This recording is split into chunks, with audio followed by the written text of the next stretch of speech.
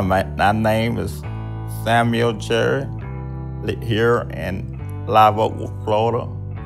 Sam, he is 57, so he's one of our younger residents.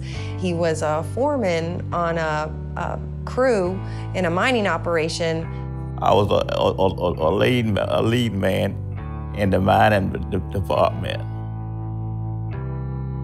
Reflect on Us is a signature healthcare program that was developed to allow our elders to be creative in different forms of art. Crystal, she came and asked one day. I asked Sam if he wanted to paint, and he had to think about it for a few days, and I said yes. He said he did want to paint, so we got started right away.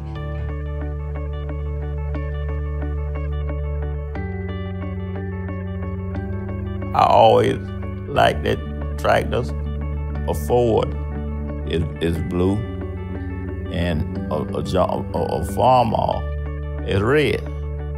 But my favorite tractor is John Deere, and that'll be green. And I just kind of wish that I was able to still do it. That type of work.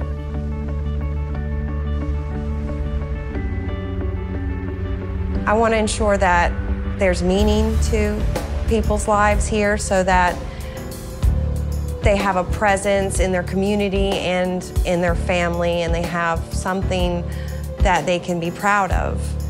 It makes me feel good, and it make me feel that I'm useful. You know, we have had this opportunity to introduce him to being creative with art. Others see the things that I do as a disabled person, and it kind of inspire other people to do.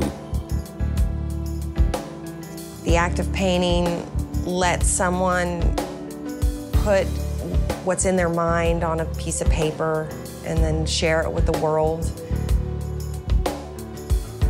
When I paint a tractor, you know, it gives I get that feeling, you know, as if I was on it doing the work.